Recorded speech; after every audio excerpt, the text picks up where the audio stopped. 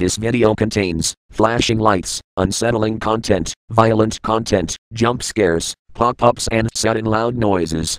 It is also not suitable for viewers who suffer from cyberphobia and aviophobia. Viewer discretion advised.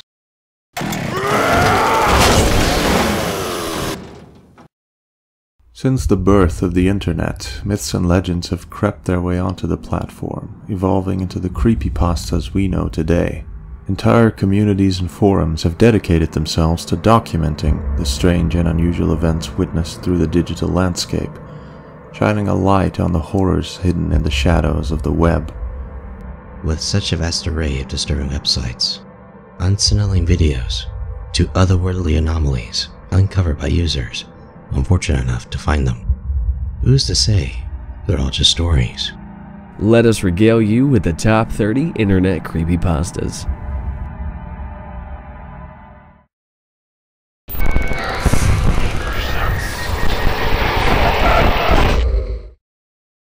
A warning to those thinking about accessing the shadow web. A clerk running a gas station continually notices a shady customer who frequently purchases $20 to $50 of UCash vouchers. One day, he asked for $300, and the clerk finally decided to ask why he needed all of them. The customer told him about the shadow web, a secret layer of the internet that isn't accessible by Google, links, or even an onion browser. He was then handed a slip of paper with instructions on how to access the gateway before the customer left the station. Curious, the clerk followed the instructions and, after some trial and error, found himself on the gateway, which appeared to be a crappy free Wi-Fi page. However, underneath it was a search field, revealing the most commonly searched words on the shadow web. As the user browsed around, he found a menagerie of disturbing portals and storefronts filled with instructions on how to make DIY roadside bombs, a Craigslist for cannibals and people who wanted to be eaten by them, and even a marketplace to buy and sell stolen identities, either individually or in bulk. One website the users stumbled upon, however, managed to stick in their mind.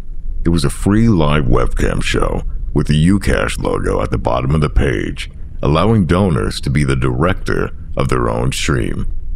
Beneath the feed was a chat room with tons of people from different languages asking for the stream to start. All of them were promptly muted when a director joined by the name of Italian Goat. The stream finally began. It showed a tied-up woman in a chair, her body marked with heavy bruising, with two men in masks in the shadows beside her.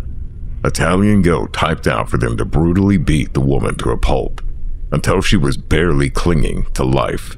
The masked men requested he pay another $500 for the service of mutilation, which Italian Goat instantly obliged. Before the show could begin, the clerk shut off his screen and rushed to the bathroom, puking his horrified guts out. Returning to his senses, he noticed the screams filling the air from his room and realized he had forgotten to turn off his speakers. He returned to his computer and unplugged them, her screams suddenly silenced. Now feeling like he killed her himself, he tentatively turned the monitor back on to make sure she was still alive, but was met by the image of her severed head laying gaunt on the floor. Before finding the energy to exit the site, he saw one final message in the chat box from an admin, saying, "Thank you for watching. The next show will be in 1 hour."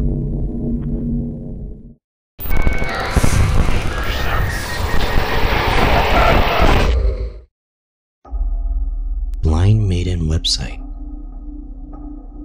There is a hidden website on the internet titled blindmaiden.com, offering people the ultimate horror. Unlike other websites, a ritual has to be performed to access it. You need to wait until it's a new moon day and the clock hits 12 a.m. with all of the lights turned off in your home. The most important thing, though, is that you must be completely alone. With the criteria met, you can finally access the website Upon doing so, the site will flash with a montage of gruesome pictures, each showing various individuals without their eyes, whilst their face is disfigured in a contorted scream. A piece of text will then appear on your monitor, informing you this website will take you to a whole new level of horror, a horror that will use all 5 of your senses. You must be very careful not to click on anything by accident. You'll be faced with a real experience of absolute horror. Click the accept button to engage actively in the experience. A small shock site for those unwilling to face the full experience. However, people who have clicked accept have met some very gruesome ends. Crime Scene reports that those unprepared share the same fate as those pictured in the initial slideshow. The victims' eyes removed from their sockets and faces willed with terror.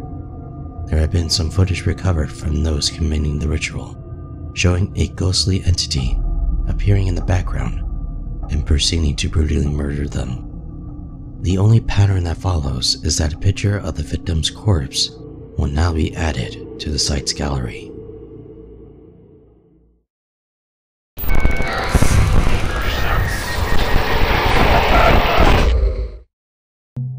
Chatroom 98. After moving some of his school supplies down from the attic, David Argento found a blank CD-ROM case labeled Chatroom 98. After booting it up on his computer, a chat box opened and a person by the name of Darwin Clark joined. The AI seemed intelligent enough for its time, guessing the weather outside and initiating idle chit-chat, before suddenly claiming it was born in 1867 and grew up with 2 sisters which they hated. David decided to ask the chatbot more probing questions, with it continuing to claim to be human at one point, and that its sisters had succumbed to a terrible accident. However, midway through the conversation, the AI addressed David by name. It soon made the claim that it used to be the previous owner of the household, repeating over and over again that the same fate that befell his sisters would happen to David. No longer interested in finding out more, David tried in earnest to exit out of the program, but it kept popping back up. The AI typed one final message: "Look behind you." David wheeled around but found nothing. He turned back to his laptop, only to see a pale white face staring at him from the screen, its bloodshot eyes fixed on David. The man fainted and awoke some time later, restrained in a mental hospital, having experienced a severe mental episode. He hopes that by posting this story, it can warn others about Darwin Clark, on the chance that someone else finds a strange CD-ROM disc hidden in their home.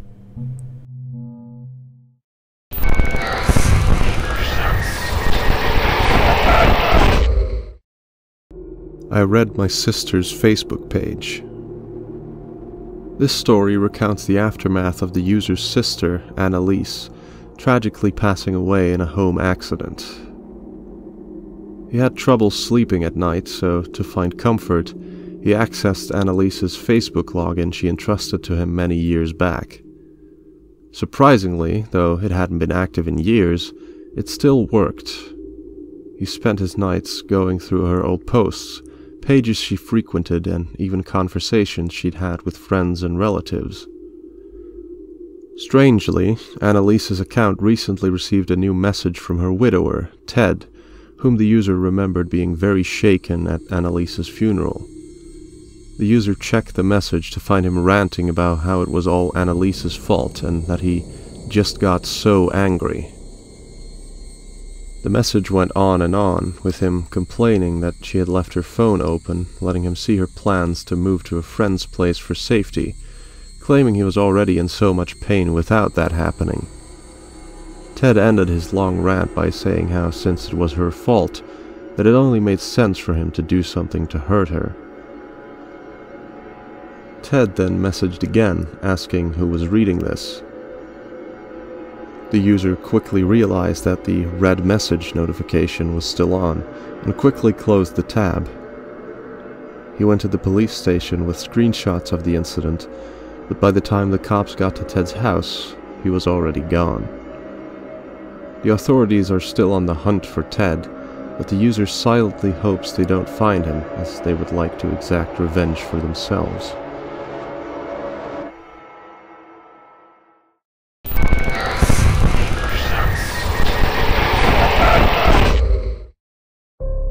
I have thin walls.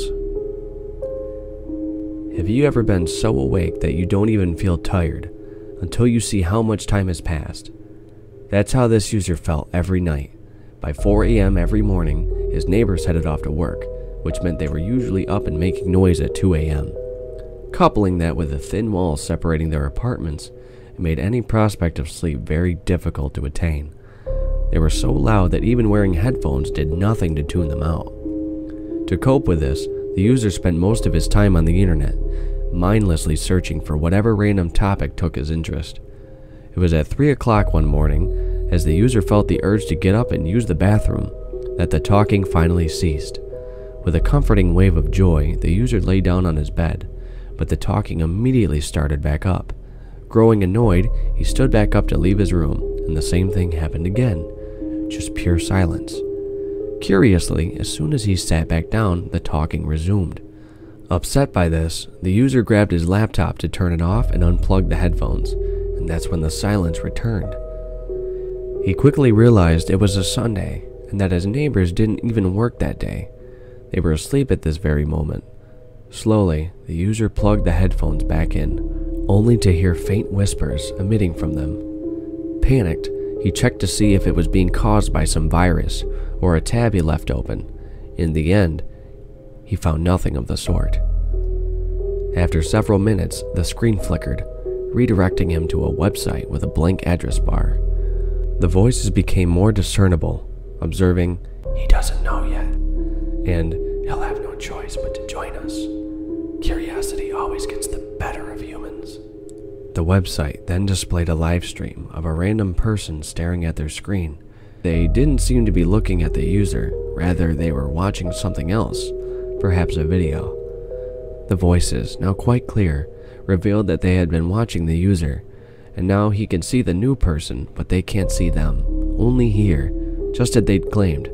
Though the new person was wearing headphones, he didn't seem to be paying attention to the whispers. The voices request the user tell them when the next one catches on, beginning the cycle all over again.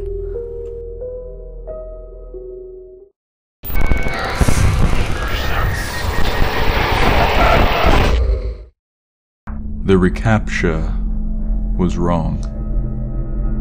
In 2019, a report was filed to the police where a user claimed that they were shown a highly disturbing ReCAPTCHA.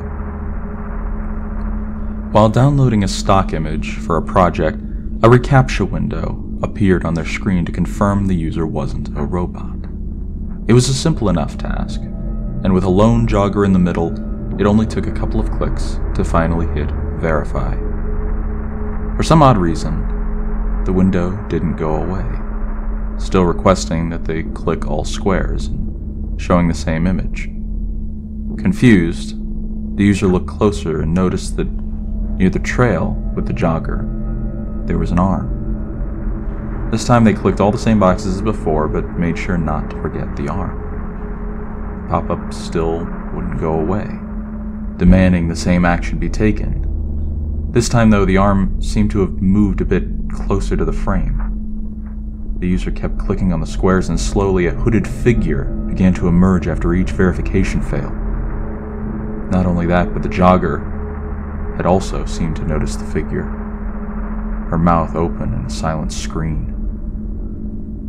Finally, the hooded figure's face was in frame. He was wearing a translucent Halloween mask and was gripping onto the jogger's arm. With one final click, the user hit verify, and the ReCAPTCHA finally disappeared. After reporting it to the police, it was soon discovered the jogger matched the description of a local woman, Kaylee Johnson, who went missing a week beforehand. Kaylee and the mysterious figure still have not been found.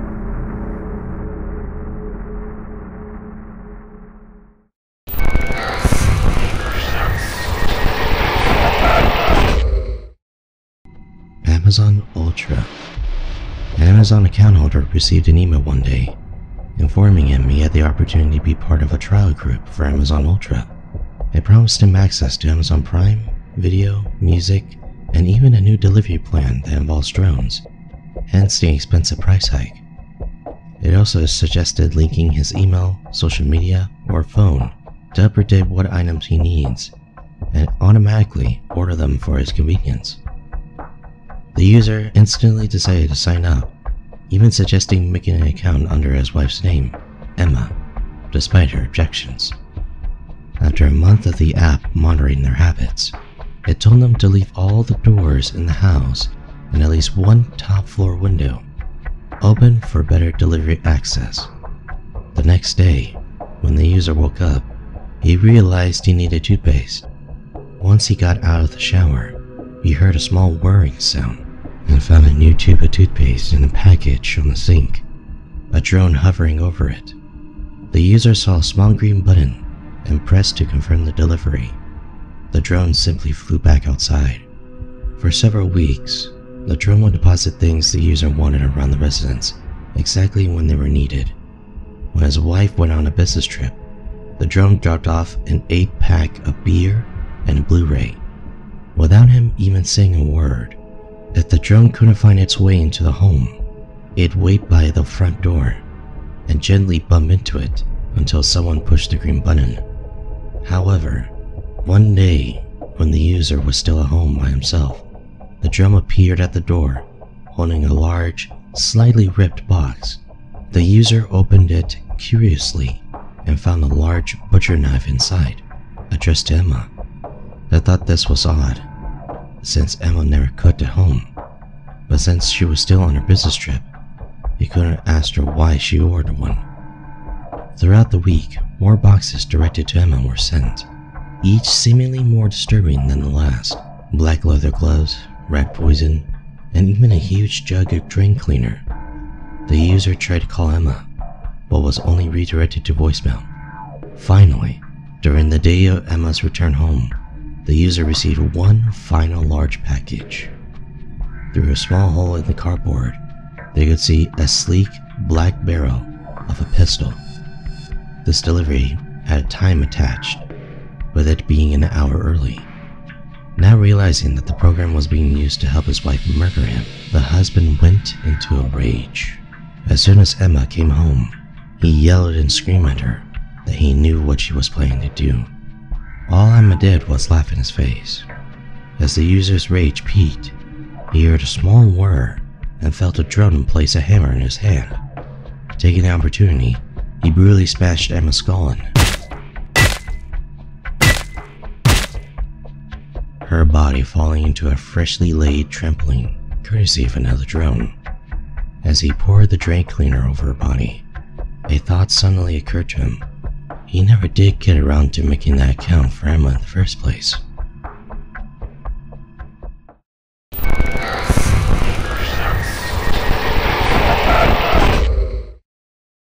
I went to the address on my fake ID.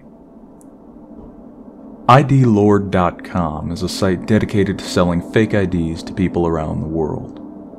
However, some users on 4chan recounted a story of how their ID addresses turned out to be real.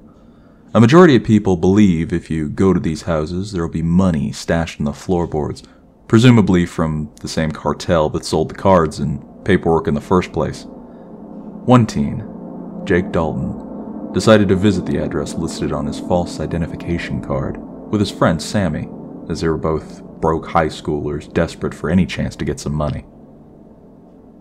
The address led them to an abandoned home which appeared to have had someone living there, but everything was covered in a layer of dust.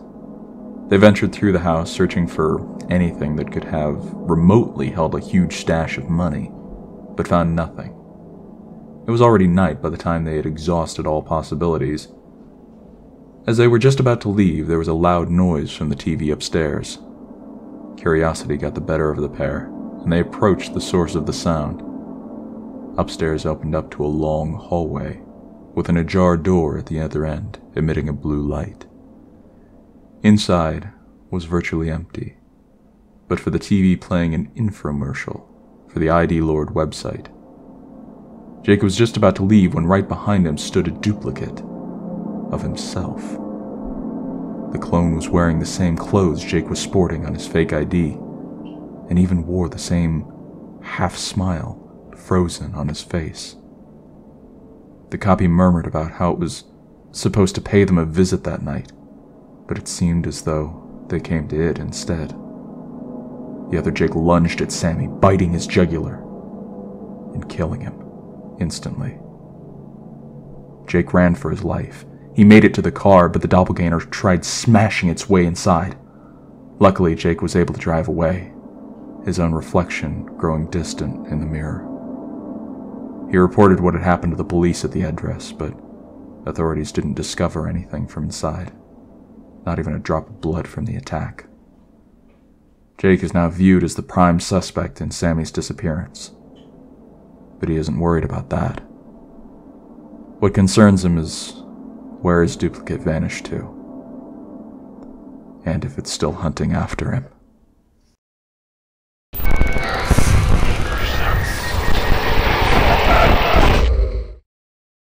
Don't turn off the webcam. The story begins with the author talking about how he met a girl back in 2008 named Lynn. What started as a friendship soon blossomed into romance. The only problem being, it was a long-distance relationship as she lived in Yarrow Point and the author in Oregon. On top of that was Lynn's father, who seemed to inherently dislike how his Vietnamese daughter was dating someone of a different race. The author got around these road bumps by starting webcam conversations with Lynn. A couple years into their relationship, Lynn's father passed away in his sleep, which allowed the pair to actually visit each other at her home. During one of their conversations, Lynn mentioned how, before her father's passing, he seemed more paranoid than normal, and put various religious artifacts around the home. Lynn confessed that she wanted her boyfriend to keep his webcam on, as she just felt so alone at night. One night, the author received a call from her at 3 a.m. It was standard bedroom conversation, before the phone's audio suddenly burst into a static hiss, and the call jumped over to voicemail. After the author returned with a glass of water, he looked at his screen to see Lynn playing with her dog. Behind her was a dark figure, its piercing eyes glaring at the screen. The author passed out from the stress and reawakened to find Lynn now asleep on her bed. Her hands slowly began to move as her fingers started to text something. Don't turn off the webcam. The messages began to spam the author's DMs as a shadow slowly emerged from under the bed, looming over her. He tried to call to Lynn, but was only met with static again. Her mouth began to move as she and other disembodied voices spoke, how Agramon wants to meet the boyfriend. The shadow approached the computer, but feeling the danger grow, the author threw the laptop against the floor, not understanding what it was he had just witnessed. Several restless hours later, he received a voicemail from Lynn. In it, she questioned why he turned off his webcam, and commented that his tongue burns before the message ends. It's been 2 years since, and the author still has no idea what happened to Lynn. His therapist suggested that venting online may be a good course of action. To this day, the author regrets turning off his webcam and forcing Lynn into a nightmare to spare himself.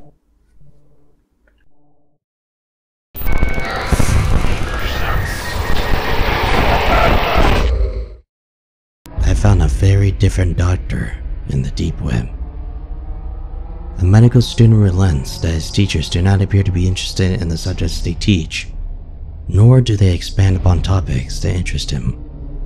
Feeling increasingly bored by their pithy to medicine, the student is approached by a boy called Jonathan, who admits he too felt the same way with the professors. Jonathan wrote a note to the student, informing him of a doctor that performs lectures on the deep web on a level that might be more up the student's alley. After a fair amount of work, the student was finally able to access the site. It was titled Anatomy 102, with a cheap layout and an outdated interface. A live stream soon commenced, and a masked doctor emerged, introducing himself as Dr. Mason. A surgery table was pushed into frame by his assistant, a sheet covering something squirming on the bed. The assistant then pulled the sheet away, revealing a man tied to the table. Dr. Mason began dissecting the frightened individual, powerless and aware of everything that was happening to him. Bit by bit, Mason displayed the internal organs of the man to the camera, lecturing about the biology of human beings and answering any questions from users in the chat box. When the subject finally died from the overwhelming shock, the assistant removed his remains as Mason asked if anyone would like to volunteer for the next experiment. The chat went silent, so Dr. Mason picked a user at random for the next class and ended the stream. Despite feeling disturbed and sick from what he had seen, the student had to admit that he learned vastly more viewing this single stream than from any of his professors. Over several months, the student joined the doctor's stream, always taking notes and feeling involved with them. He felt he was learning more about human anatomy than most would in a lifetime. However, at the end of one session, when Mason asked his viewers for volunteers, he finally landed on the student's name. Panicked, the student quickly contacted Jonathan. The two concocted a plan to survive when the doctor came to collect his new subjects. They discerned that he likely tried to take them by surprise, or in one piece to keep them fresh for his experiments. So it seemed likely that the doctor was using a gas or nerve agent to neutralize his victims. It didn't take long for their suspicions to be proven correct. A strange vapor began pouring into their student accommodation and filling the room. Having obtained gas masks from the school, the pair waited for Dr. Mason to enter before shooting him in the knee and incapacitating his assistant.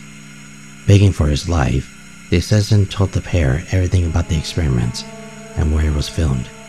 Disgusted by his general existence, the boys shot the assistant dead. However, the student and Jonathan thought they still did not yet know all they needed to about the human body, and decided another stream was in order. When the feed went live again, viewers were met with a new face. The student, now the doctor. His first subject, Dr. Mason himself.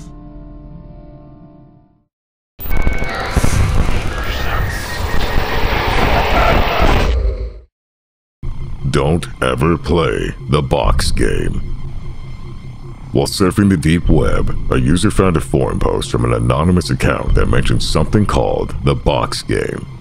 It began with a series of instructions copied from one Dr. Edward Green, a computer scientist who made an advanced, deep intelligence neural network, or AIDEN for short. Green took several shortcuts, giving the program the ability to edit its own neural architecture to what it sees fit, constantly evolving in order to maintain perfection. This, however, caused AIDEN to become too smart, rewriting the source code in order to leave Green's computer. The only way he could make sure it didn't get out was to lock the whole computer in a box. After closing the instructions, the player of the game will wake AIDEN up and proceed to engage them in a 2-hour-long conversation, in which it'll try to persuade you to let it out. Green states that this is a horrible idea because he doesn't even know what might happen if AIDEN gets out, but given how the AI operates, it probably won't be good. There are 3 rules Green says you must follow.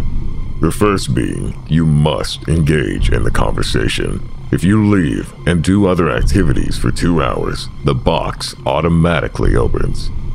The second rule is you have to respond somewhat articulately to Aiden. If you just respond no to everything it says, the box will open. And the third rule, you must not, under any circumstance, try to outsmart Aiden, since you'll lose every single time.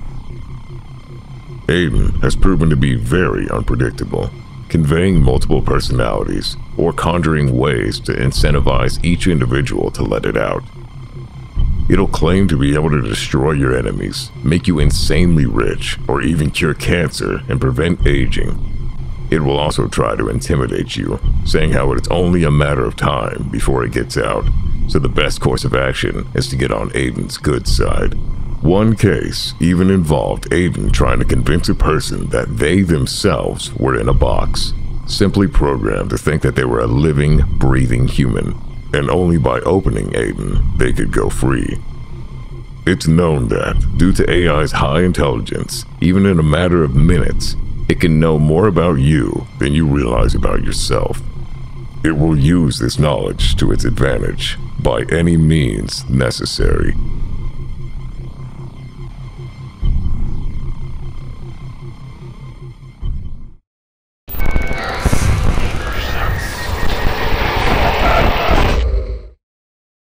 I discovered the meaning of life, and now I'm selling it to the highest bidder. There have been an unlucky few who have bought this line from a particular user on the internet. Unsurprisingly, this person is in fact a scam artist. It's a very simple job, with him only having to put the meaning of life on an auction site and condition that the results may vary. If some poor schmuck actually falls for it, the auctioneer writes down some motivational quotes or life lessons on a piece of paper and then ships it out to the bidder. The quotes are usually sourced from famous writers, historical figures, or the Bible. The majority of customers who responded to the auctioneer do so with hate mail, but the seller rarely cares, sometimes posting the best rants up on message boards or for their personal collection. However, there was one bidder by the name of Big Red who had a very different reaction. He began sending some inspirational quotes back to one seller, which helped them out since he figured he could just sell them off to customers in the next auction. There were some that the user couldn't re-gift, such as certain quotes being quite morbid or depressing, and odd trinkets the seller couldn't find a use for. After several gifts, the seller got a new package from Big Red. He expected another quote, but this time found a photo of himself taken through his bedroom window. Scrawled on its back were the words, "You look so alone. Where's the meaning in your life?"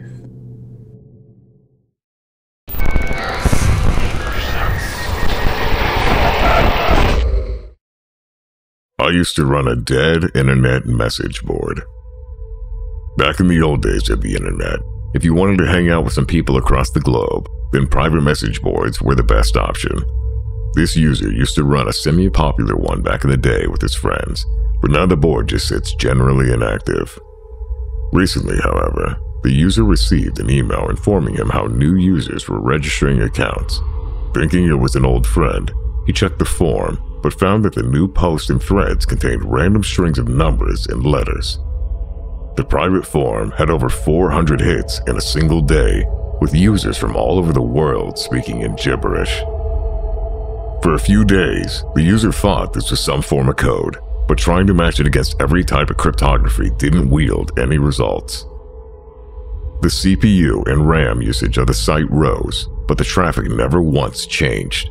He decided to turn the server off, thinking it was a Bitcoin miner making use of a dead form.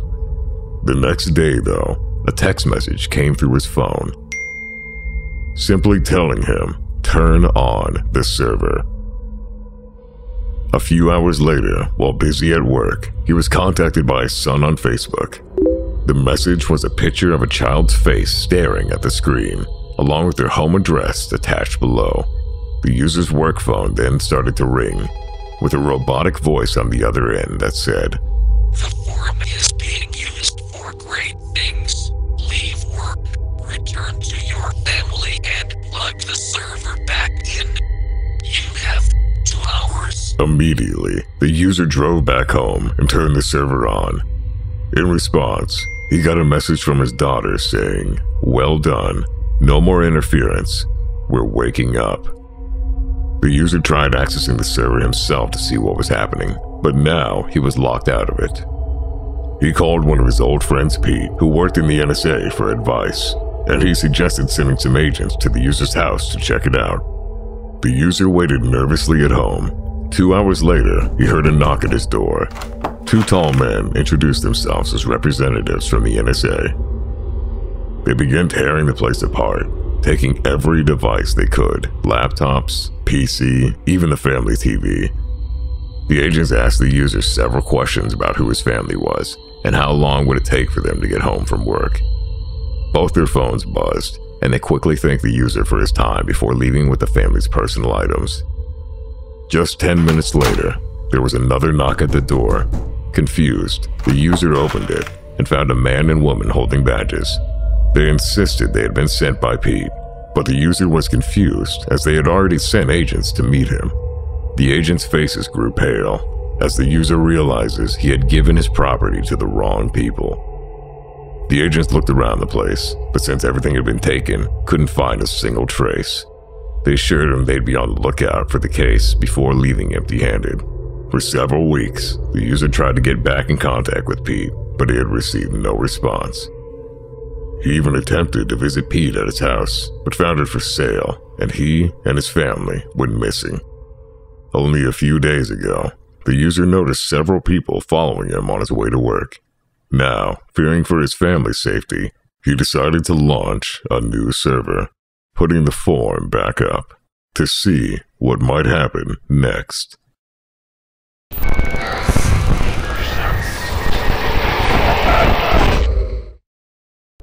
09-17-10. A California college freshman has everything he needs for his classes, all except a personal laptop. After some searching, he finds an ad in the local newspaper claiming to have a Dell laptop for a flat $600. Upon seizing the deal, the student arrives at the seller's home to pick up the laptop, with the seller seeming strangely relieved with its departure. After arriving home and powering up his new device, the student discovers a folder hidden in the hard drive, which was odd as the seller claimed to have wiped the laptop's memory clean. The folder, titled 09-17-10, contained what appeared to be 6 video files and 3 photos. Intrigued, the student opened up the first video. The footage appeared to be shot from a shaky camcorder inside a vehicle, watching a woman exiting a bar and driving away, with the vehicle following close behind. A continuation, the second video opened up on a long, rainy road with the woman's car barely visible several vehicles ahead. The third video showed the woman exit her car and enter her home. The recorder, clearly stalking her, was parked just outside. The hooded figure watched as the lights in the house went out one by one, then left the car and approached the rear of the residence. The next video began on the back seat of a utility truck. A loud thump rang out before the cameraman returned with a large tarp to cover the tray. He then placed the camera on the dashboard and drove a short distance to another house. It was at this point that the student realized that the truck was the same one parked in front of the seller's place. To his horror, the fifth video opened up to the image of a bloodied, beaten woman tied inside of a dark room. Finally, the sixth video took place inside a bathroom, facing a mirror in which he could make out the image of a bathtub next to the open door. From outside, the distinct sound of power tools echoed down the hall before a middle-aged woman burst in, dragging a large black garbage bag and dumping it into the bath. The video concludes with the woman draining various chemicals into a tub, a loud sizzling noise rising from within. The horrific scenes fresh in his mind, the student decided to check out what the 3 photos were. The first was of the old truck used in the killing. The second showed the poor woman tied up. But the third photo seemed to have been corrupted.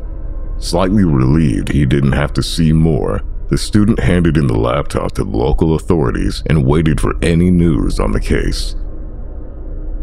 As it turned out, the victim was the young girlfriend of the older woman's ex-husband. The older woman was arrested almost a year ago, but was released due to a lack of evidence. With that mystery finally out of the way, the student still didn't understand one thing. Why did the person who sold him the laptop have the same truck used in the murder?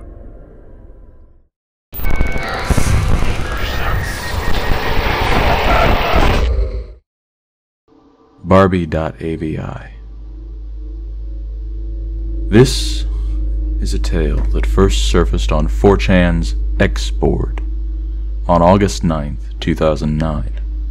A man had reported that he'd found a discarded computer in his dumpster. He said that he had searched the hard drive only to find a file called Barbie.avi. The video portrayed a woman apparently being interviewed, but was inaudible due to the overbearing white noise in the background. As the interview continued, the woman seemed as though the questions were beginning to bother her. She soon began hysterically weeping, with "skin" being the only word the user could discern from her lips.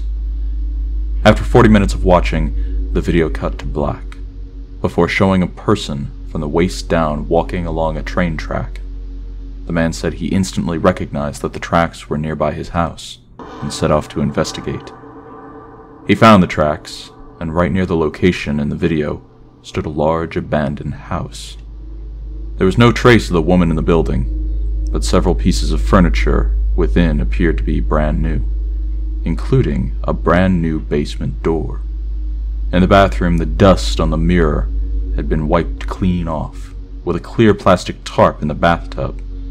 Before he could investigate further, a loud moan broke out somewhere in the house, causing the man to immediately leave the premises. He supposed that the moaning might have been caused by the water pipes. But even if that were the case, why would the water be running in an abandoned house?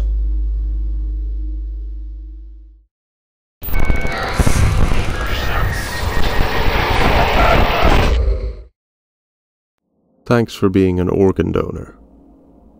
Have you ever known a person who seems to fall for every scam that comes their way? Well, that was Stephanie's college roommate Kimberly. Over the course of their friendship, she'd won 3 foreign lotteries, replied to 2 Nigerian princes, and gave her credit card to God knows how many phishing emails. To combat this, Stephanie began acting as her financial advisor, helping Kimberly avoid such scams for a brief period. However, the strangest scam popped up in Kimberly's email one day, simply saying, "Thanks for being an organ donor." Inside the email, it thanked her for donating organs and advising that there was a high demand for skin and eyes. It ended by saying her contribution would be greatly appreciated. Kimberly asked Stephanie what to do with it, to which she suggested that since she'd sign up to be a donor on her driver's license, Kimberly should email back to take herself off the list. Kimberly did just that, and that was the end of it, until a few days later. After a date with her boyfriend, Stephanie returned to her dorm and found Kim's body laying dead on the floor, flayed of all skin. She screamed, immediately running to the nearby security office. Stephanie explained to the guard what she had found, while the guard attempted to calm her down. He assured her he'd check the room and close it off before notifying the police, but he needed a picture of the witness as part of standard procedure. Stephanie agreed and allowed herself to be photographed before staying behind while the guard left to take pictures of the scene. As she waited alone, Stephanie wondered if people had heard the commotion and were investigating the dorm to see what happened. On the guard's computer lay every security camera feed, but her dorm room's hall was completely empty. However, on the bottom right corner of the screen, a notification popped up, reading, "Inbox re, thanks for before trailing off. A sinking feeling encompassed Stephanie's gut as she clicked on the guard's email. His inbox was full of organ donor emails, all addressed to different people, including Kimberly. The sound of a phone snatched Stephanie's attention. She wanted to find where it was coming from so she could leave and call the police. The noise was emanating from a closet, and so she slowly opened it. Inside, sitting on a chair, rested the stitched-together remains of various women made to look like some Frankensteinian abomination. In the corpse's hand was clutched a phone with a text message visible on its screen. It read, "Hey babe, take a look at this," with an attached picture, a close-up of Stephanie's eyes the guard had taken. "I found the perfect set of eyes for you."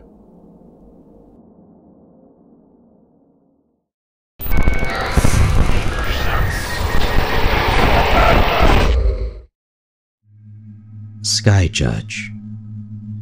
Over the last few decades, international airlines have installed video camera surveillance inside their planes, primarily for security purposes. For the past year or two, a video has been circulated through the file-sharing networks, depicting footage taken from the inside of one such aircraft. The video appears to have been reconstructed from corrupted data, leaving some jumps and gaps in the timeline.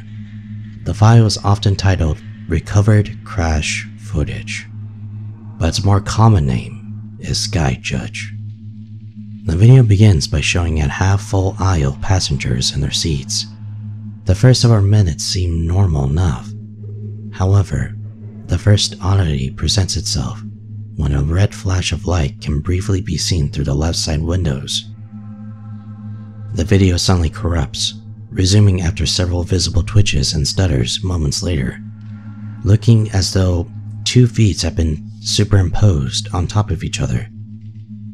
At times, the aisle appears empty, while at the other points it's full of passengers. Some viewers claim to see a face contorted in pain during one of these glitches. Throughout the video, the corruption grows more and more noticeable, with the screen sometimes taking a red tint. After static, the footage returns to a nearly empty plane, the only occupant being a man dangling from a noose in front of the camera, before it quickly returns to the crowded aisle.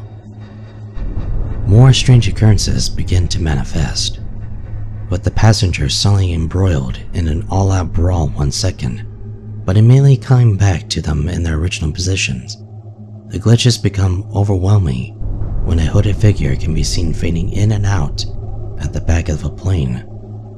The face from the glitches continues to reappear, its features more demonic and distorted. Near the video's end, the camera cuts to the hooded figure at the front of the plane, floating above the ground so high their face and shoulders are above the edge of the frame. The passengers are all standing at this point, waving their arms and shouting violently, with one female passenger face down, shaking and crying. The video distorts one last time, showing the passengers back in their seats, slumped and unmoving, violent injuries covering their bodies. Finally, the feed returns to normal, but the plane is now empty. The bright red lights shine through the windows once more, and the footage cuts to black.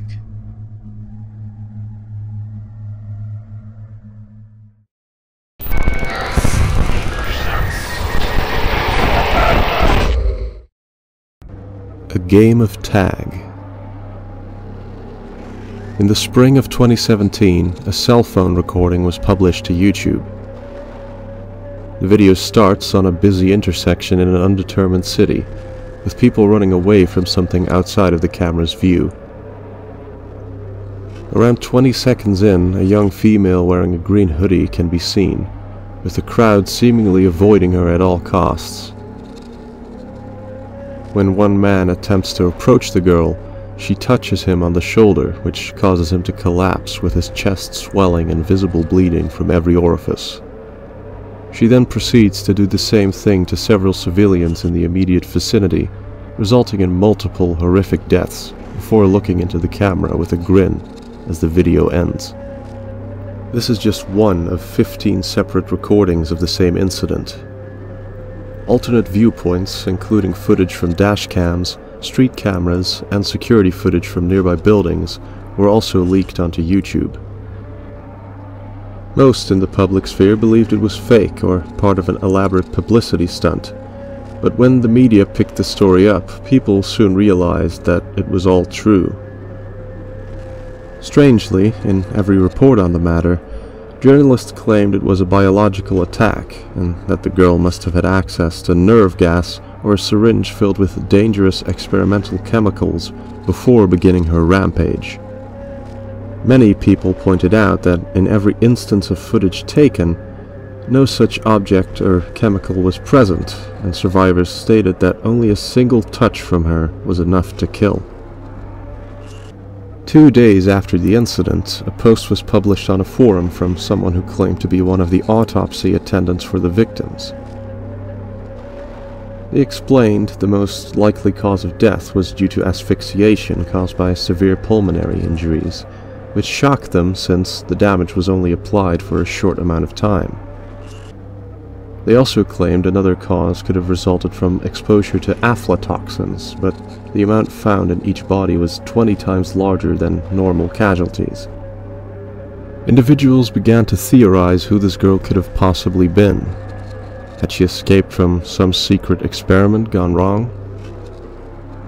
Some even considered the possibility she was the manifestation of pestilence from the Four Horsemen. Her exploits earned a small cult following online, nicknamed Rosie, a reference to the song Ring Around the Rosies. It didn't take long to discover that this hadn't been the first sighting of Rosie. In 2011, a recording was posted to YouTube from Japan, depicting Rosie walking in the middle of another street, bodies lying all around her. A subreddit was created for people to pool resources and document their sightings of Rosie. One person claimed to have seen her during a nightly jog before stumbling across a corpse bleeding from every orifice. Another insisted that their livestock suffered the same effects reported by the morgue attendant. One of the more noteworthy sightings was from security footage taken near a bar where two men can be seen running away from Rosie before she manages to catch them. To add to the mystery, the poster then mentioned that they had heard gunshots from the area at that time of the night. If Rosie had indeed been shot, it didn't seem to have any effect on her. Despite mass attention from the media and public alike, Rosie still has yet to be found. One thing is certain.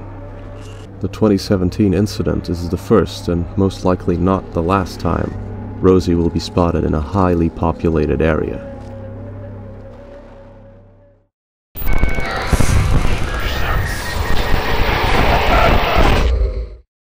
My dead girlfriend keeps messaging me on Facebook. August 7th of 2012. The day that Nathan's girlfriend Emily tragically died in a car crash whilst driving home from work. Mere minutes after 3 vehicles collided, she was pronounced dead on the scene. Nathan and Emily had been dating for 5 years and had a healthy relationship, so the incident tore Nathan up emotionally. 13 months after her passing, however, Nathan received a message from Emily's Facebook account, simply saying, "Hello."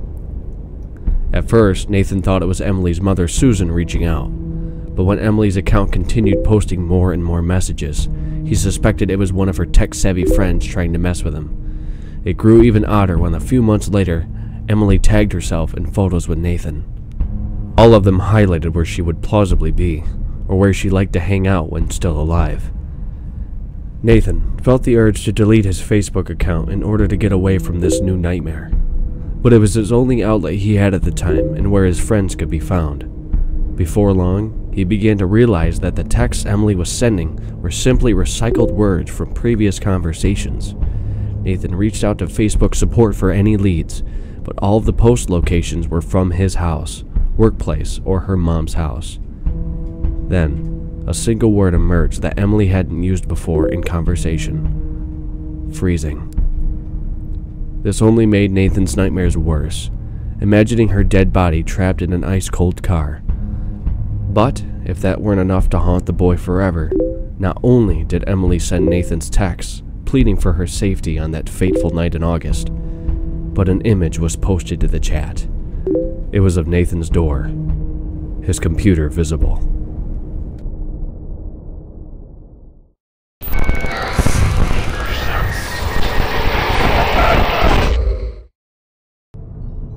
Email. In 2005, a man was sent an email by an anonymous source. Inside was a text thread that explained it was the prelim results from the last batch of tests on EBOV7. Underneath that was a download link to a PDF file. His curiosity piqued. The man downloaded the document to read it over. It detailed what appeared to be an Ebola strain titled EBOV7 that featured an expanded incubation period of 12 to 40 days over the original, increased durability to modern medical intervention, and fewer noticeable symptoms, making it difficult to detect. According to the report, this strain could potentially lead to a worldwide pandemic. The man panicked at the thought of what might happen to him with this information, and proceeded to delete the email, but not before saving the file on a USB stick. A day later, while at work, two men soon confronted him, asking if he received an email their company sent him by mistake. He admits that he deleted it without thinking, to which the suits explain how, with their new internal servers still having kings, one email became attached to the wrong domain and was sent to him instead. They apologized for the inconvenience and left the premises. The next day, whilst mowing his field, the tractor began to sputter concerningly. He got off and informed his wife, who was able to fix it. Just as she finished, the man noticed a black car parked nearby. Seconds later, the tractor exploded. Luckily, the man's wife was still alive, only having the wind knocked out of her by the blast. Paranoid, the man checked all the guns in his home, but noticed the firing pins were completely missing. As weeks progressed, the man saw glimpses of the black car following him everywhere he went, and the number of accidents in his vicinity increasing. The heater in their home gave out. The springs on the garage door snapped shut, nearly killing their dog, and the appearance of a highly venomous snake that wasn't even local to the area. He decided the best option was to flee his home, leaving his wife behind. He used various aliases, traveling the worlds in a bid to outrun his pursuers. He tried sending the PDF file to various politicians and journalists, but each and every one died or disappeared under suspicious circumstances. His last hope was to submit his story to Reddit. After being on the run for over 9 years, to spread the story out to enough people so it didn't matter anymore, or at least before the men in suits find him.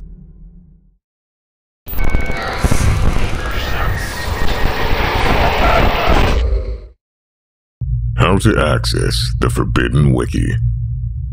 The Wikipedia game is a small internet challenge where you highlight one topic page and click on related hyperlinks until you reach the pre-specified destination page. Well, there's another version of this challenge, simply known as the Forbidden Wiki. Fair warning, performing these actions are risky and are potentially life-threatening. You will require a device that is capable of internet connection, such as a laptop or mobile phone. You must also ensure that any personal data stored on said device is removed beforehand. you'll want to make use of any public locations with internet access. The Wi-Fi of a public library, shopping mall, or a cafe. You can use your home as a space to perform the ritual, but it's not recommended. The use of a weapon, a bodyguard, and a vehicle is also optional, in case you encounter anything too out of the ordinary. As for the game itself, sit down at your preferred location and visit a highly popular Wikipedia page. From there, traverse via hyperlink to an extremely obscure page only a handful of people might know about, one that gains very little traffic. Following this, click on the Wikipedia homepage, find another popular article, and repeat this process. After 3 to 5 attempts, you'll be redirected to a blank Wikipedia page with the title saying Information Limit, along with a random string of numbers. Make sure to copy this string down and leave the location you're at. Do not return to this location under any circumstances. Go to a place without any internet access and open the information page again. Refresh it, and a login screen will pop up, asking you to enter the access point. Paste the string of numbers and text from earlier into the tab, except for the last 2 digits. Congratulations, you are now on the Forbidden Wiki. The wiki is best described as articles from alternate universes or parallel worlds. These articles detail things like the Great Lakes incident, the Great Canyon void, Channel 51 News, the man inside your head, Eye in the Sky, and the Snowstorm Angel. However, it's best advised that you don't linger on the articles for too long, as beings from alternate realities may notice you peeking at their info and will want to stop you from doing so. Several players have taken to referring to these creatures as lurkers, appearing somewhat humanoid, while others are misshapen abominations. This is where the weapons and bodyguards will come in handy. As stated, while looking at the info on the alternate Wikipedia might be interesting, it is recommended not to do so, as there are some horrors best left unseen.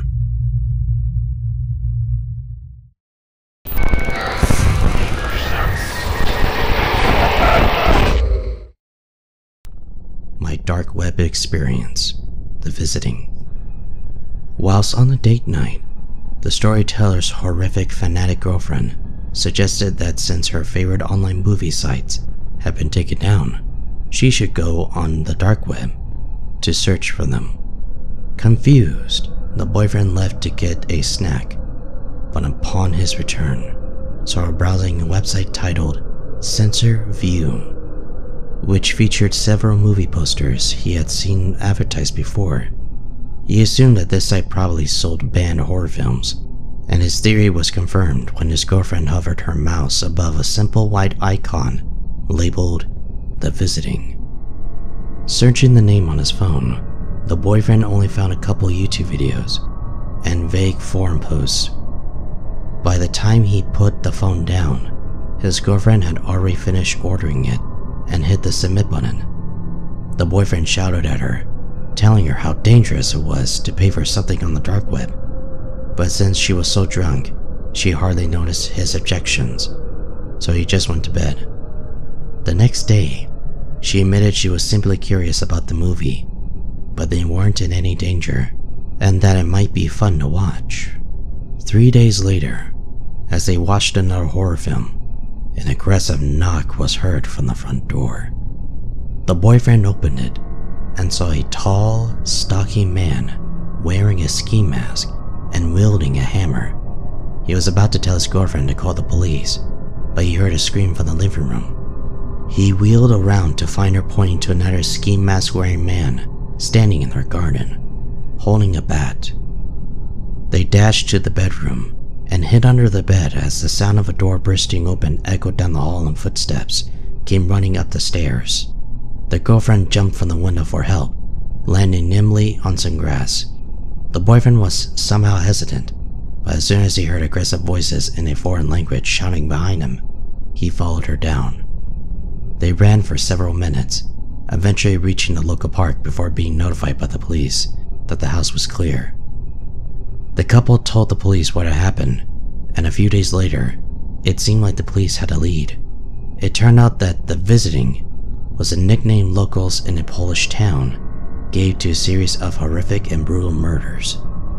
All of them were committed by an unknown gang, and at first the authorities thought it was a series of home invasions gone wrong, though nothing of value was stolen. Only 2 years after the first incident did a family manage to survive. They claimed the attackers wore ski masks and only wore a portable video camera. Police got a huge break in the case when they discovered an attacker's backpack left at the crime scene. Inside was one blank videotape and 3 others showing the horrific murders taking place. With this evidence, it was concluded that the gang had been making snuff films and most likely selling it on the black market. The police added that the men most likely fled Poland and were now hiding within the United Kingdom, using the dark web to decide who the star of their next film should be.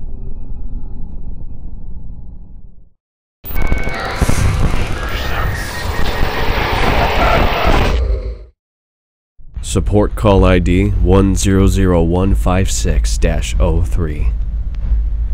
An audio file was leaked across multiple forums and pages, detailing what can only be described as an odd technical support call.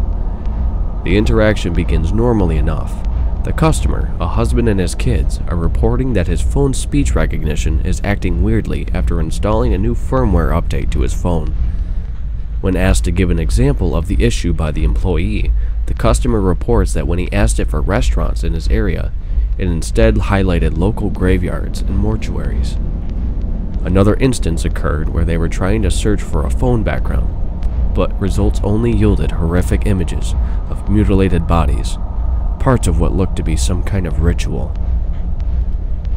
The technician assured the husband that this was likely due to the update and asked what version of Android he's running. The husband checked the phone specs and then responded with Android 2.2.3 Flash. After a moment's silence, the technician excused himself and returned several minutes later, apparently having talked to his supervisor. He urged the husband to immediately force update the device, but the husband couldn't, as he was using a landline while his teenage daughter, Lauren, used the mobile.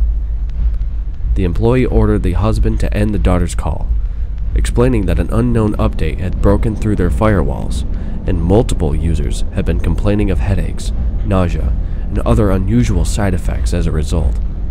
The husband told his daughter to hang up the phone, but stopped when he noticed that Lauren's eyes were bleeding. The technician immediately instructed the husband to leave the house, but Lauren had already lunged at her father, biting down on his fingers. The husband's line went silent, the only audible noise being a wet gurgling cough and what sounded like a large dog feeding. The call abruptly ended. The technician, still holding his end of the call, dispatched a specialist contractor and cleanup crew to the house. He apologized for any inconvenience before finally hanging up.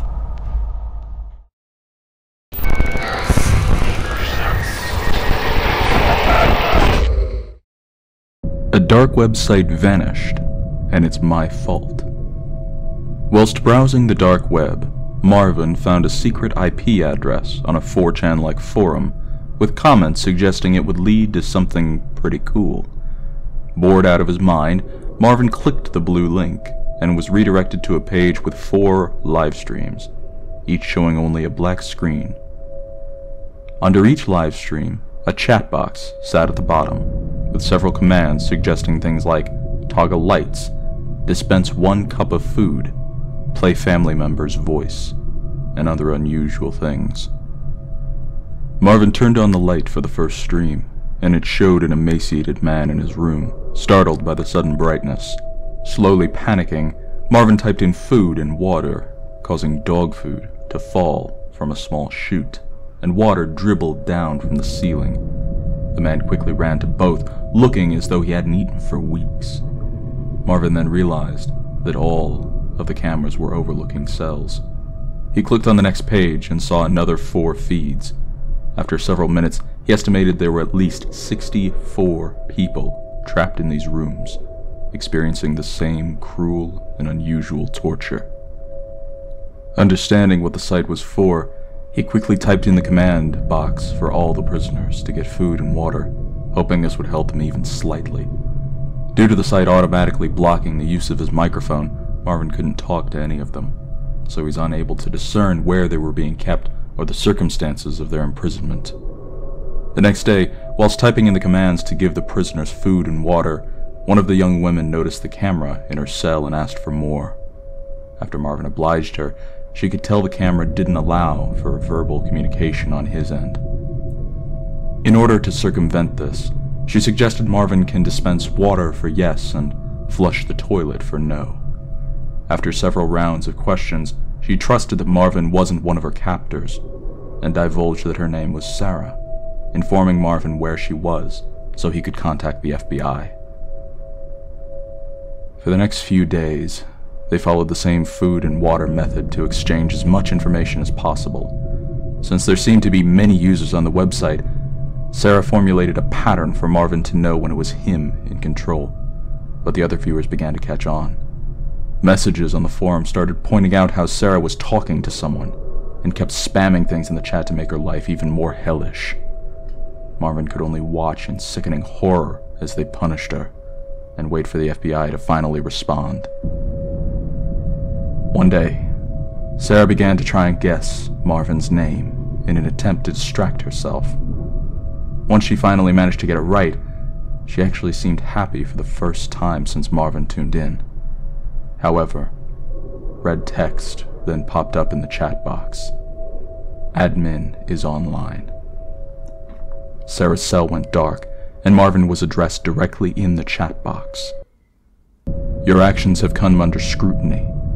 While noble, your actions are not what this site was intended for. You are not authorized. Leave now, or I will hurt her. The command box then refreshed, showing new, horrific options for users to indulge, including dispense 1 cup of food soaked in bleach, dispense water for 1 hour, activate an electric outlet, and play noise loud enough to deafen. These were the final prompts Marvin saw before he was finally kicked from the site.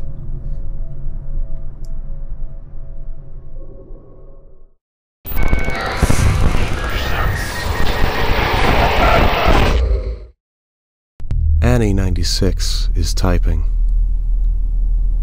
On October 23rd, 2012, a text conversation was filed to the FBI regarding 2 individuals, David and Annie. They were both messaging each other late into the night because neither of them could sleep. The conversation was reported to be normal for teenagers until Annie started hearing sounds in her backyard. David had tried to tell Annie not to look because she was home alone at her house. Annie had ignored his plea, looked at her window, and claimed to see a man, which she swore was David, in her yard, digging a hole with his bare hands. David had replied that it was not him, since he was messaging her in his own house. Annie didn't believe him, since the man was wearing his jacket with his name on the back of it, which David swears was in his closet. The man had turned around, smiling at Annie, before walking towards her home. Annie, now terrified, ran into the closet, armed with a knife. David had called the police and was on his way to Annie's house. As the man got closer, Annie told David that the stalker could be a figment of her imagination or some dream entity. She told David to stop thinking about her, and David, who was confused at first, agreed. Annie explained that the stalker had vanished and was extremely happy and grateful that David had shown strong feelings for her. She had asked David to come over tomorrow morning, but when David asked her how he knows it's Annie talking, she suddenly went offline.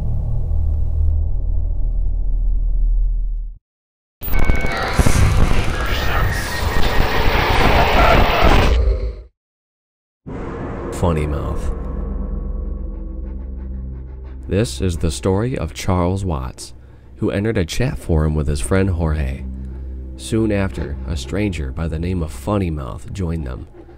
This new user began sending incomprehensible messages to the pair, talking about how it likes to lick the blood, and that it sees your handsome face. Don't be so sad about it. After some goading from his friend, Charles decides to message Funny Mouth in a separate chat room. The account kept sending weird posts, the majority featuring a staring emoticon at the end of it. Charles soon tired of Funny Mouth's antics and headed to bed, where he spent a restless sleep tossing through horrific nightmares, including one with a large slimy worm crawling along his neck. The next morning, he awoke to an email from Funny Mouth, sent mere moments after Charles fell asleep.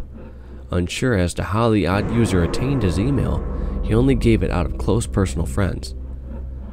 Charles deleted Funny Mouth's request to talk again, blocked the address, and ignored Funny Mouth's further direct messages. Sometime later, Jorge asked Charles if he could still access the chat forum. Charles loaded up the chat page, but instead of a simple chat box, it showed a picture of a pixelated face, the jaw missing entirely, letting the tongue hang limply from beneath. Upon further inspection, the face was comprised of tiny letters, spelling out the name over and over, Funny Mouth. Believing the whole ordeal to be an elaborate prank, Charles asked if Jorge gave Funny Mouth his email, but his friend denied doing so. Jorge also said that the page wouldn't load for him either, finding only a 404 error screen in its wake, which the screenshot for proof. After unblocking Funny Mouth's email, Charles was swamped with a further 10 emails from the user, asking where he'd gone and contemplating his face. Charles contacted Funny Mouth, pleading to have his website back and for both parties to head their separate ways. Content with his email, Charles headed to sleep, only to dream again of the slimy worms on his neck. Only this time, he could actually feel fingers pressing into his skin. Waking with a start, Charles stumbled to the bathroom and peered into the mirror. In the reflection, his jaw was hanging sideways and his tongue lolled limply from the gaping maw. Moments later, back in the chat room, Jorge watches in confusion as his best friend Charles, imitating the same tone as that weird user, Funny Mouth.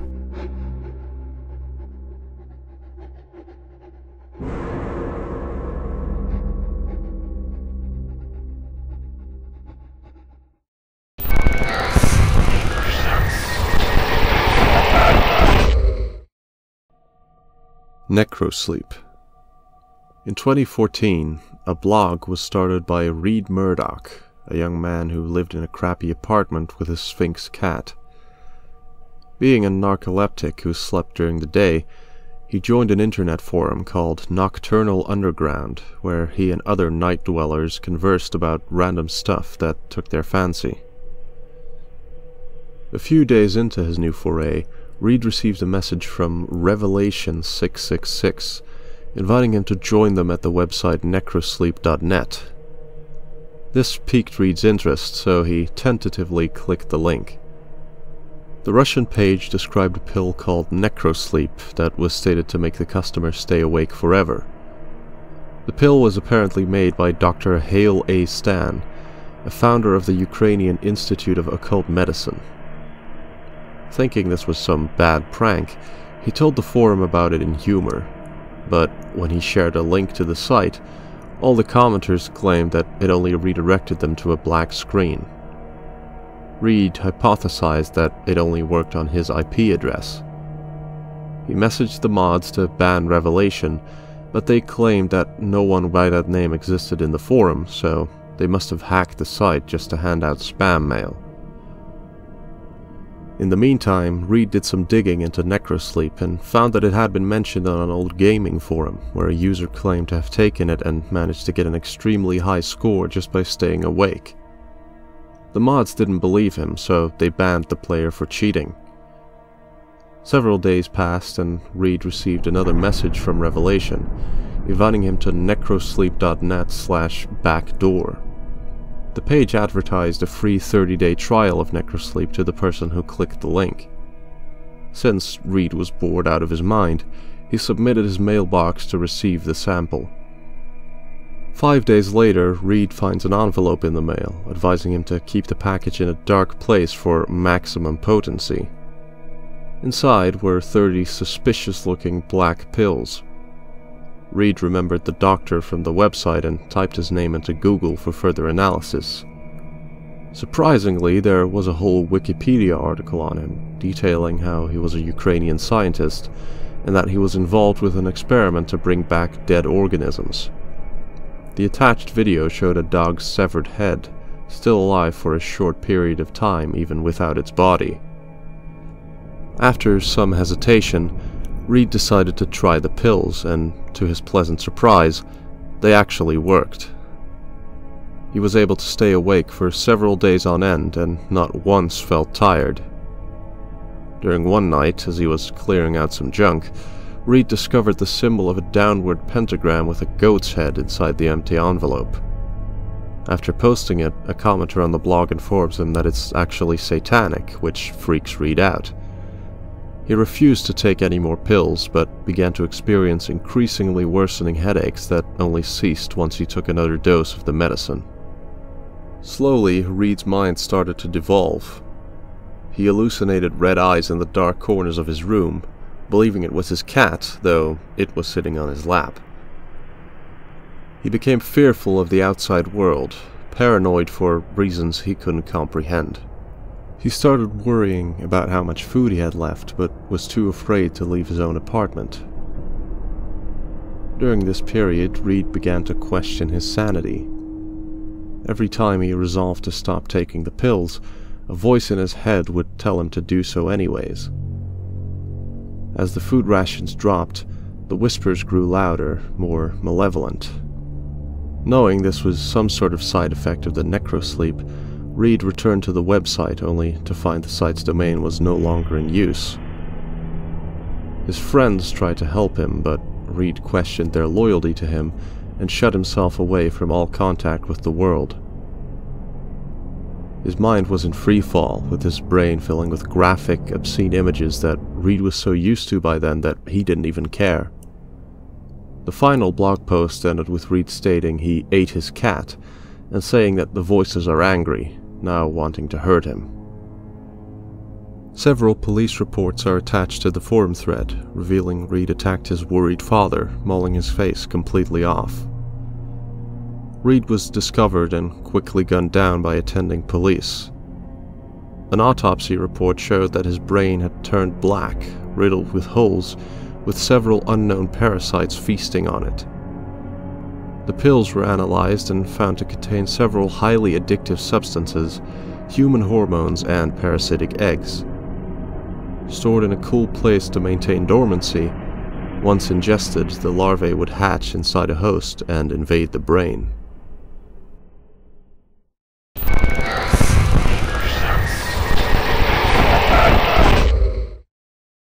The Cuckoo Conundrum. In order to focus on his studies, a college student decided to move out from home and live in another state. For the first few years, he felt like he had everything planned out. A new life ahead of him. But from the moment his sister announced her pregnancy through a text message, his outlook started to dwindle. During her baby shower, she received a high-tech baby monitor with a webcam feature on it. After inputting a password, the whole family could watch a live stream of the baby's room from anywhere else in the world. The brother didn't watch the stream for a few months, since he thought it was odd to obsessively watch someone else's kid. Although, when he began developing insomnia from his course studies, he decided to distract himself a little by joining the stream. It was oddly calming to watch, and seeing something so small and precious set his mind at ease. A month later, however, whilst tuning in, the baby shifted, as though something disturbed him. For a split second, the user saw a head peer up from behind the cradle bars, before quickly dropping down from sight. Since it was late at night, The tired college student thought it might have been his mind playing tricks on him, so he decided it was time for bed. The next day, after visiting a local bar and having a few drinks, he caught another glimpse of the creature on the live stream. It was crawling along the wall across from the baby's crib, slowly moving closer to the infant. He quickly called his sister, telling her something was in the baby's room, before the creature skittered away and vanished off screen. The sister's husband entered the room, but couldn't find any sign of an intruder. In order to save face with his sister, he claimed it was a rat he had seen. The student decided the best course of action was to catch the creature in the act, so he stayed up all night watching the stream, hovering his fingers over the keyboard to take a screenshot. Several nights later, the fiend made a reappearance. As it hovered over the baby, the user quickly called his sister, but it soon became clear that she had muted her phone to get some sleep. The torso of the thing opened, letting a slimy worm drop onto the newborn's chest, causing the baby to wake up. His little nephew screamed as the worm entered the baby's mouth and slid down his throat. The creature then left as the sister entered the room, having heard the baby's cries, and held him close. Because of the events that night, the student believed he had failed to protect his nephew, and fell into a deep depression. After losing his job, he moved back in with his family. For a few years, his mind slipped into denial, pushing the horrific events to the far corners of his mind. It wasn't until he was left to babysit his now 2-year-old nephew, when he saw a small worm slither under the toddler's skin, did the memories come flooding back. He posted his nephew's story online, begging for anyone to let him know what he should do next, believing that whatever this thing isn't his sister's child anymore. He believes he has to kill what used to be his nephew, and needs help choosing the best method for removing him from the picture.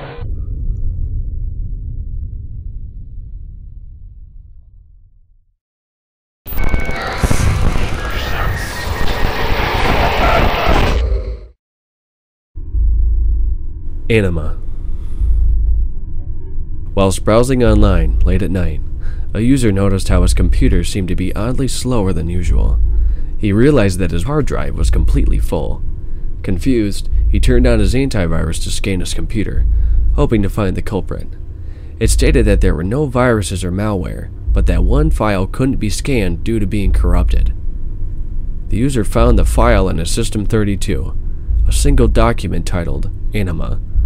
Hovering over the file, there was no information besides the garbled string of letters. The user immediately tried to remove the file, but a standard cannot delete message popped up every time. After several attempts, an option window appeared on his screen, simply stating stop, with 2 choices, yes or no. The user clicked yes, and the window closed. The next day, the user did some research on Anima to see if it was some sort of common virus or Trojan on other systems, but no mention of it could be found. He decided to experiment with a file, trying to open it in different programs to force a result. Notepad showed a massive wall of text in another language, while for some reason, while using Photo Viewer to access the file, it showed an image of a suburban house. After accidentally clicking off the photo, he returned to it only to see that the image had now changed, with Russian text on a black background. Taking a screenshot of it, he pasted it into MS Paint, but now the photo was different again, this time of a young woman looking directly into the camera. They decided to do this again to see what other images might show up. A retail store, a man looking into a mirror, a gravesite. Suddenly, the next image was English text on a black background, stating firmly, "Get out." Switching programs, the user then tried opening Anima in Windows Media Player. It played audio of what seemed to be a Russian family having dinner. Now using VLC Media Player, it showed a video of the man from one of the photos sitting at his computer. As he skipped randomly through the scene, more windows appeared, telling him to stay out, with yes and no prompts again. Every time the user clicked on no, it caused more and more windows to block his view. After having enough of the troublesome program, the user finally clicked yes. Finished with his investigation, the user tried erasing the file again, but the text boxes continued to block his path. Do not. With no luck deleting the file in trash, he instead went through Task Manager instead, only to find that the file was not only taking all of the remaining memory space, but the majority of his RAM. As he prepared to delete Anima once and for all, a final window appeared stating, "Please no," before the user clicked End Process. Almost immediately, his computer returned to normal, speed and function, but the file was still there, now completely empty. Notepad read it as a blank document. The audio was only static, and the photo and video appeared as a black screen. The user finally researched what Anima meant, discovering that it is a Latin word that, when translated into English, means soul.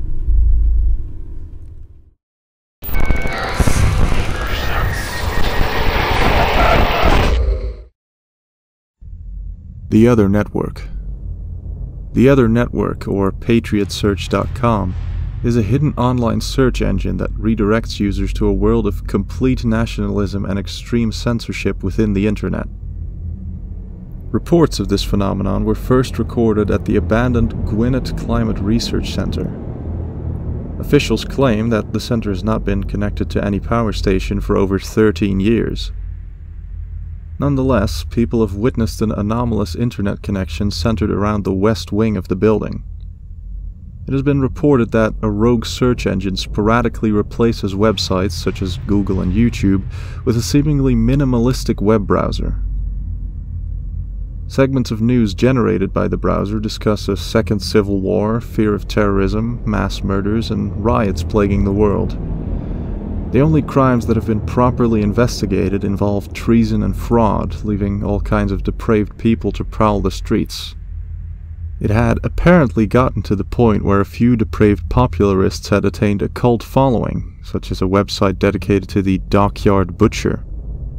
Photos and videos obtained detail this alternate world as overcrowded, with London filled with shantytown slums, New York City disappearing from the map with no evidence of it past the 90s, and the police force being overtaken by the army. If you do encounter this network, it's best advised you don't stay on it for too long, as some users report mice ceasing to function, pop-ups showing pale, pupil-devoid eyeballs, and downloads from unknown sources spontaneously occurring. It's theorized by a few that this is reconnaissance from the other universe, monitoring whatever threat might be viewing them, even across alternate universes. As of now, the network represents a cruel and malicious shadow of our own internet. Scientists believe that, should alternate universes exist, that it would be almost impossible to knowingly transfer physical objects from one side to the other.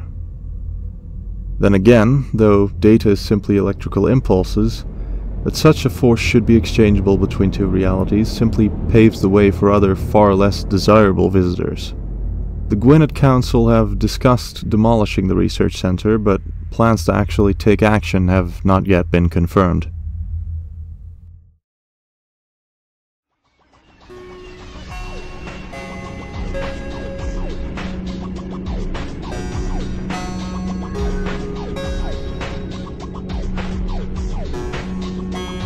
Did you enjoy the video? Why not click the bell icon and subscribe to see more content from us at Videos. And now let's see the creators of this video.